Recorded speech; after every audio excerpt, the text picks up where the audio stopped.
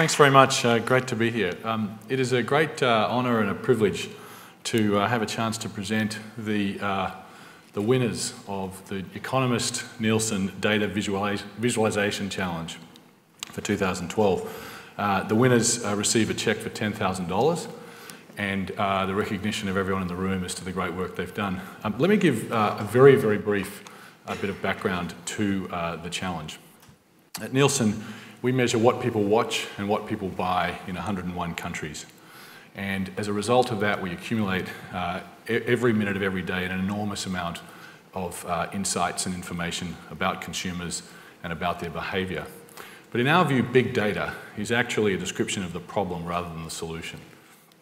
The solution has to be about unlocking that data to help consumers and researchers, academics, intellectuals, governments, privacy advocates, and businesses make better decisions. And for that reason, we launched the challenge, and we're very excited with the results. We received over 4,000 submissions, and those 4,000 submissions came from over 100 countries. We had a panel, an esteemed panel of judges, which consisted of Matt Anchin from Nielsen, Aaron Coblin from Google, and Robin Bew from the Economist Intelligence Unit. As a result of an exhaustive process, we are very, very proud and pleased to announce two winners, and they're actually a husband and wife team, Bogdan and Stephanie Yamkovenko.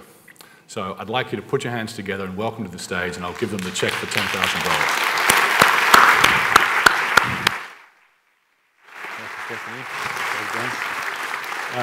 Now, Bogdan, I hope you won't be offended. I'm not going to make any judgments about who manages the household finances, but I will give this to Stephanie. All right. Congratulations. All right, come and sit down.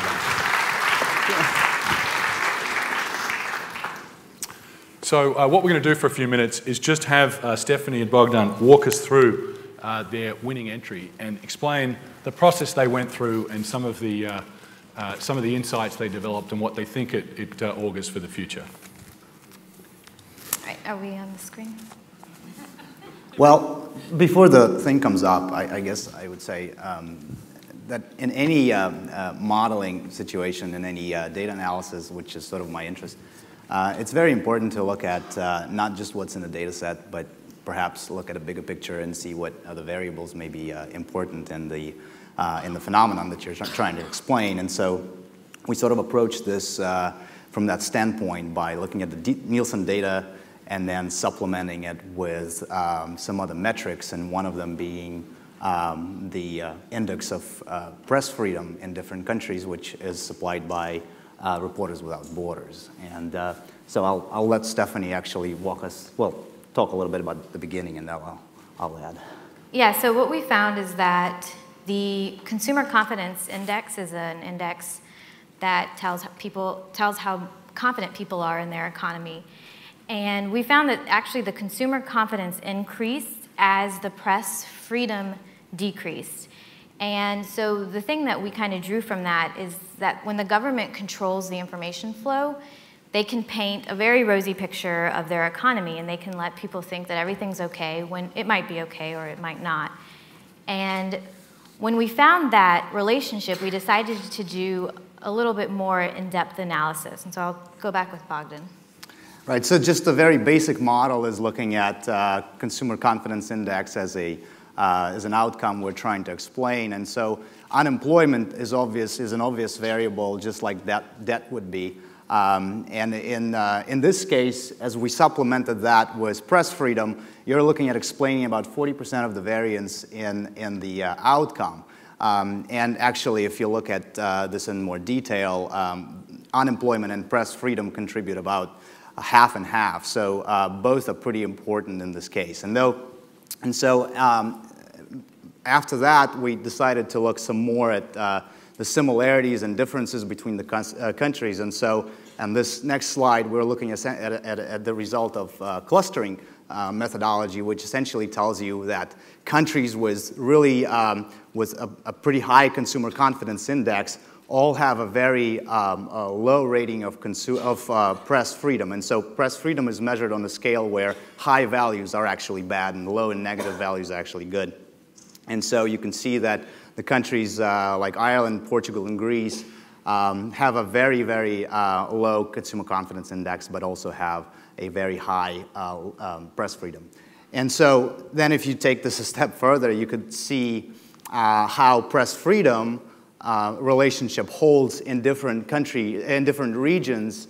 And so this is essentially a methodology that allows you to account for differences in regions and differences in essentially the groupings of countries.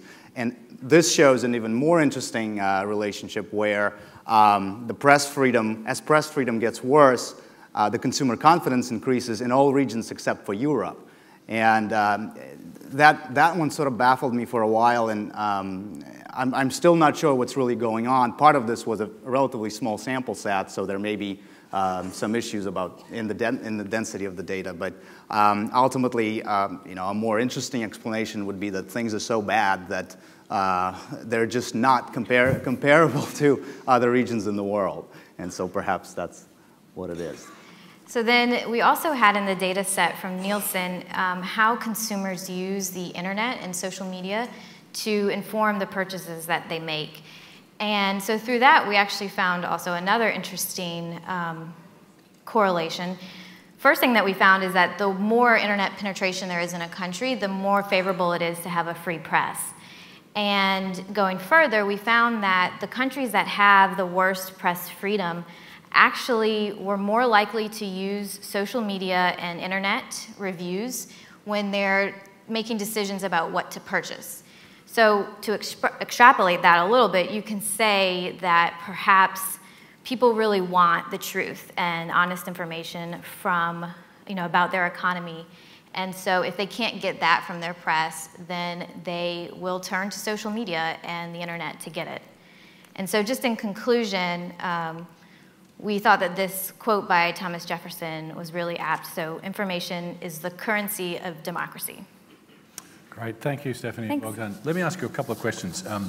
One, just in terms of implications for everyone assembled here. What do you think some of the conclusions you've reached and the way you've presented them, how will people here act upon those?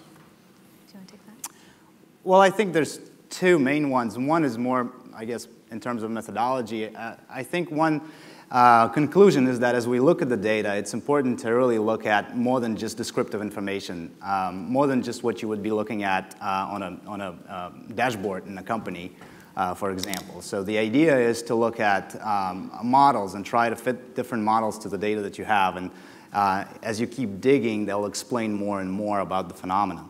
And the second conclusion, I think, is really about the internet and the importance of the internet and social media in different countries today.